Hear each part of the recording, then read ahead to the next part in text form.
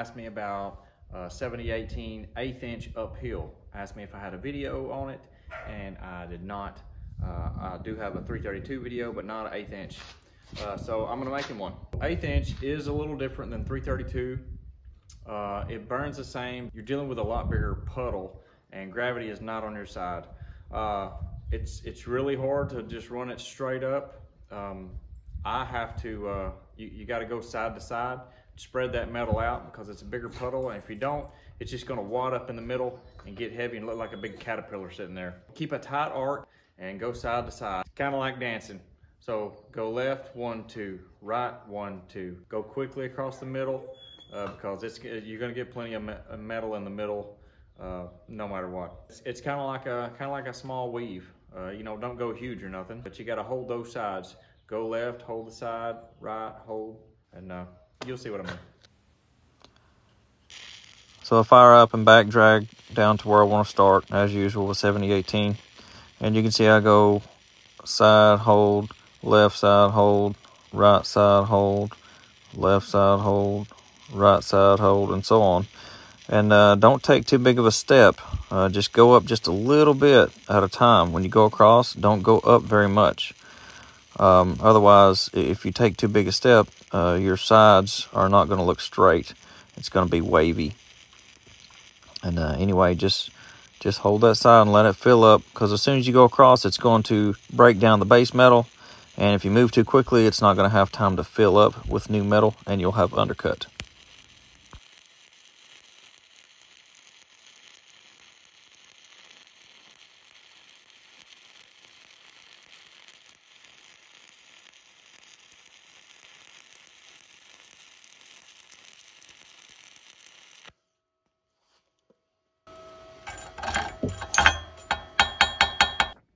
If you're wondering what machine I'm using, this is my little Arc Captain TIG 200. It's a great little machine. I'm very pleased with it so far. If you're interested in these machines, I'll leave a link below so you can check them out.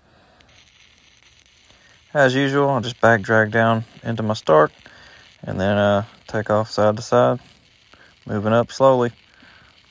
And if you didn't see it on the weld machine, I'm running at 120 amps here. That's about right, for especially if you're learning to run uphill with an 1/8 inch 7018.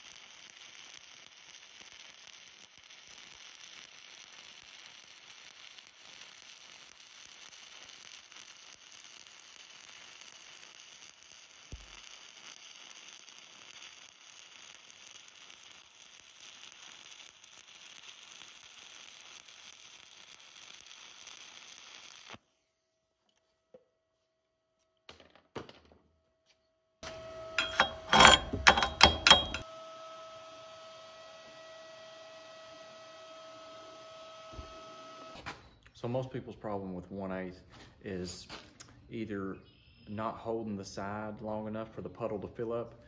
They'll go over and it eats out the base metal. They don't stay there long enough for it to fill up good, and it leaves undercut on the side. The other issue I see is taking too big of a step. And what I mean by that, the step is when you go side to side, when you move across, you move up too much. And you move across and you move up too much.